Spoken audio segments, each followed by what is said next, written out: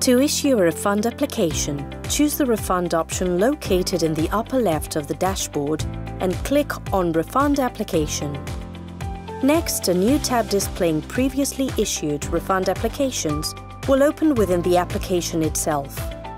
To issue a new one, click on RA Issue located in the upper right and a new tab will open, displaying a brief summary of the RA to be issued at the top, as well as the form for creating the new RA. To create it, you have to fill in all the required fields. First, select the airline from the Airline Code Name drop-down list in the Airline Information section. The system will automatically populate the rest of the data within the airline information and airline contact. You can click on Show Details to see also the airline's address and telephone.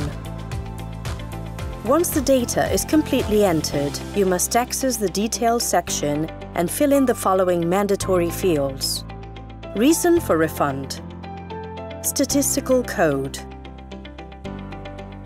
Passenger, RTDN issue date, Airline, and document number. In case that there are conjunction tickets to be refunded, they can be added by clicking on Add Conjunction Tickets. If you fail to fill in any of these fields, the system will notify you of respective errors. Please note that waiver code and the coupons are not mandatory.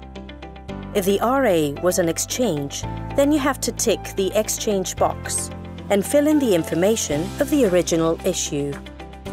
Next, in the Form of Payment section, you can add the following information if applicable: tour code, customer reference, e-ticket authorization code, currency, if more than one is available. Additionally, you can add the applicable form of payment by clicking on Add Form of Payment, selecting the corresponding one and filling in the requested information. This information will vary depending on the FOP selected. Finally, in the last section, Amount and Tax, enter the required amounts in the fields shown. Gross fare, less gross fare used.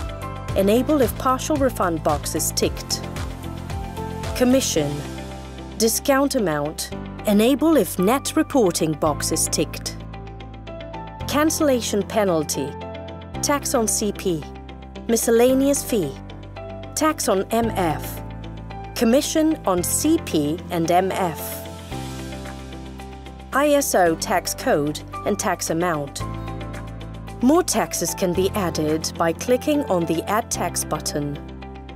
Once all the applicable fields have been filled in, you can issue the RA by clicking the Issue button, located on the floating header in the summary area. If there is an error, the system will notify you that the RA cannot be issued and that you must review the errors. After locating the errors and correcting them, you have to click on Issue again. If the RA is successfully issued, a model window will appear providing the new RA number generated together with a short summary. For more information, please refer to the user manual on how to issue a refund application.